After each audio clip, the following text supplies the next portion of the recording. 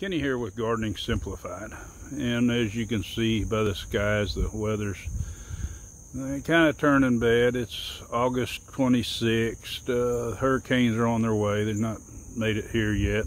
It'll probably be tomorrow or something. But what I want to talk to you today is the peas and beans and the progress, so you can kind of get an idea of how long it takes and what they'll look like. Now these here are the zipper cream peas, and as you can see, they're loaded up. It's still going to be a week or so before these pods get ready, maybe 2 weeks, but they're loaded up with peas. These were planted on July 9th, so it's been just a little bit over a month and a half. Over here beside them, we have the Blue Lake green beans, and as you can see, they're just now setting little green beans on them. And these were planted on the 12th, so they're just a few days. It's been actually a month and a half now for these. Now across on this next row, we have the Mississippi Silver Skin, and these pods are filling out. It'd probably be a week, maybe less than a week. These will be ready to start harvesting, and they're loaded up. But these were planted on the 9th too, so you know, on the 12th. So it's been just a month and a half. This gives you an idea of how quick these peas will grow. As far as if you're looking for second crop, I say normally about 60 days. That gives you a time for a little bit of harvest before a frost would kill them.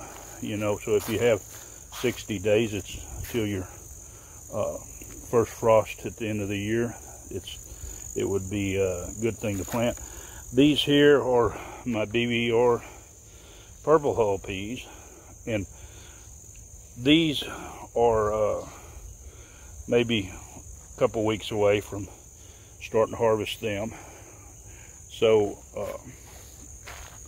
like I say, if you want a crop that you can plant, it would be better if you had more than 60 days. It'd give you a lot longer harvest, because these will harvest for probably 3 weeks to a month, you know, after you start.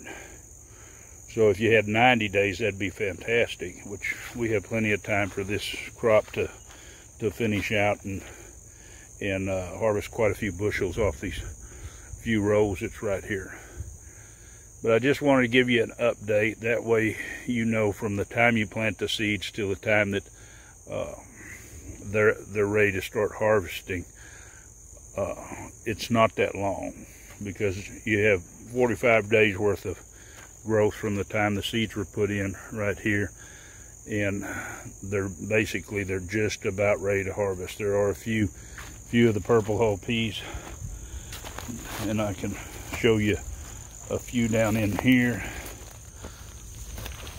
When they get like this and you see them start to turn purple, they're almost filled out. This is maybe 3 days. This will be ready to start picking.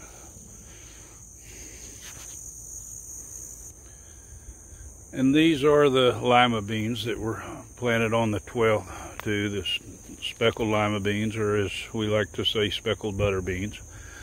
And they really started setting blooms on them. They're loaded up, but they've still got a ways before they'll actually be ready to harvest.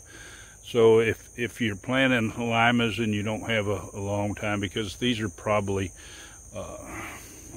I'm going to say about 100 days total, maybe a little bit less, but you wouldn't get a crop, you know, if you just generally said beans or peas. You wouldn't get a crop if you've got a short season left, because lima beans do take a lot longer to set their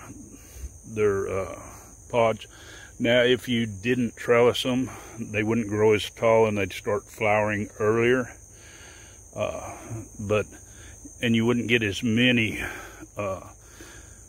of the bean pods from them, because the vines would be shorter, of course. But you would have a chance of shortening the days and getting a crop quicker. I hope this is helpful. And if you'd like to see more of my videos, just hit the subscribe. And if you like this one, go ahead and hit the like button. Happy gardening.